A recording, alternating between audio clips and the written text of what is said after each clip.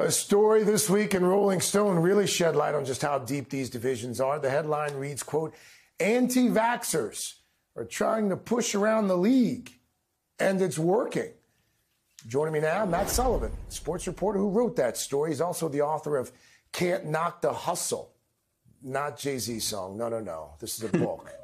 Inside the season of protest, pandemic, and progress with the Brooklyn Nets superstars of tomorrow. Matt, thanks for your time, buddy. That last part of your headline is really interesting. Explain how the anti-vax players are pushing around the league and why it seems to be working. So the NBA told me on Thursday night that it has now passed the conservative NFL with 95% of players vaccinated.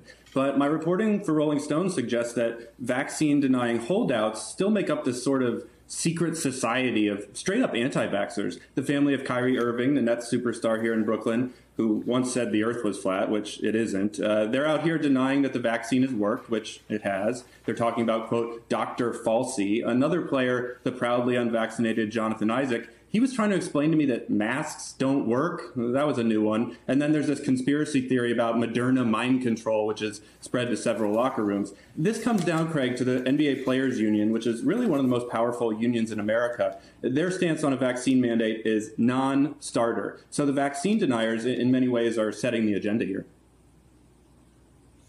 Right now, San Francisco and New York City requiring athletes indoors, requiring them to be vaccinated. We've seen some hesitancy on vaccinations from, you mentioned Kyrie Irving of the Nets, but you've also got Golden State Warriors player, got Andrew Wiggins.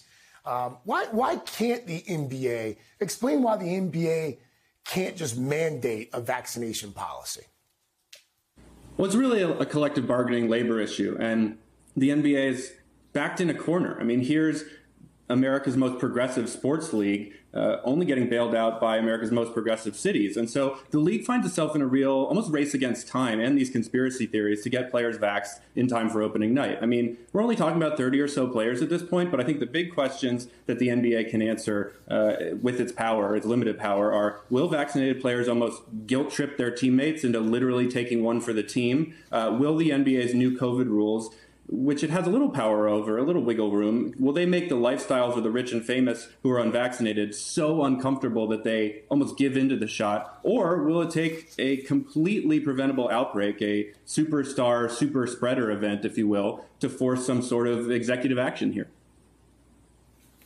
Matt, thank you. Thank you for your insight. Enjoyed it. I want you to come back at some point. Enjoy your weekend. Right now, though, we need to get